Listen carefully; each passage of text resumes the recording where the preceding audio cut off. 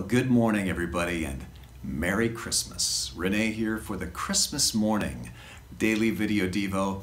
You know, I've been thinking a lot this week about how unusual it was that Jesus was born in a manger, in a feeding trough for animals. We're so used to it that we miss the contrast when the angels proclaim in Luke 2:11 to the shepherds, "Today in the town of David a Savior has been born, the Messiah, the Lord, and this will be a sign."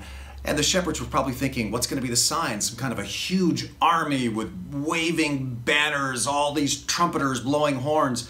And the angel says, this will be a sign.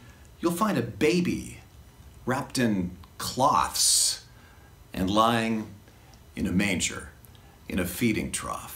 He purposely, the God of the universe, came down into something so lowly. Roman culture was all about being powerful and being impressive.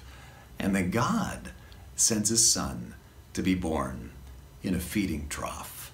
Have you ever wondered why he chose to do that?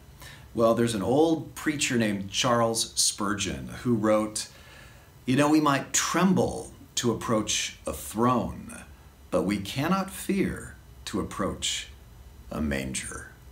Accept him as your Savior, for he puts himself into the manger that you might approach him. The throne of Solomon might awe you, but the manger of the Son of David invites you." Another Christian writer, Jen Hatmaker, said, "This is our Jesus. You cannot be too low or too broken or too humble or too confused for him. He is no palace Savior to be feared, but a manger Savior to be treasured." You know, I really hope you have a quiet moment today to think of your Savior in that manger and approach him and simply say, "Thank you." Thanks for joining me. Merry Christmas.